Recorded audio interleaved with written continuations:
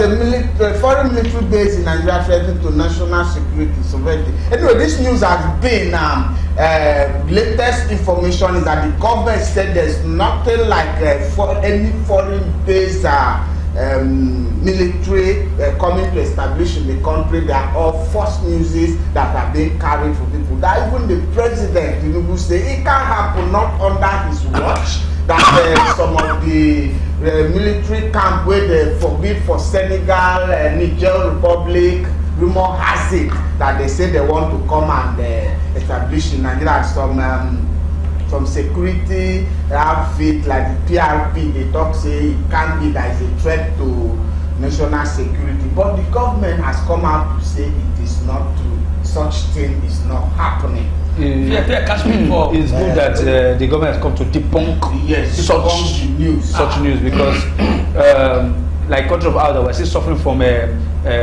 poor insecurity. Yes. We should now exhibit and initiate, conjoin, absorb, appropriate, castigate, and incomplicate others. Frustrate. No, I'm not frustrating. That's one of the past tense of castigate. So if we penetrate it, it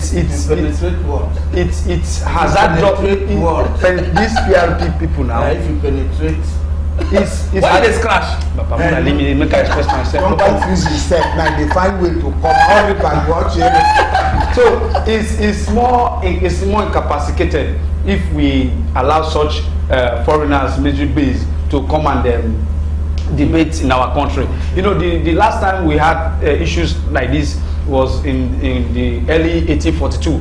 The times of Lord Lugard, before the amalgamation of law, before the amalgamation of constitution, before the amalgamation of constitution 1976, before they did 1976 amalgamation, when Tafa Balewa and what's his name, Justice Ediri Agoyironsi. Amalgamation in 1972. I said when they revisited the constitutional amendment of our amalgamation law. I talk.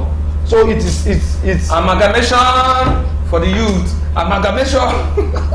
Anyway, that news has done the debunk. No foreign military base is coming to the country. That's the message.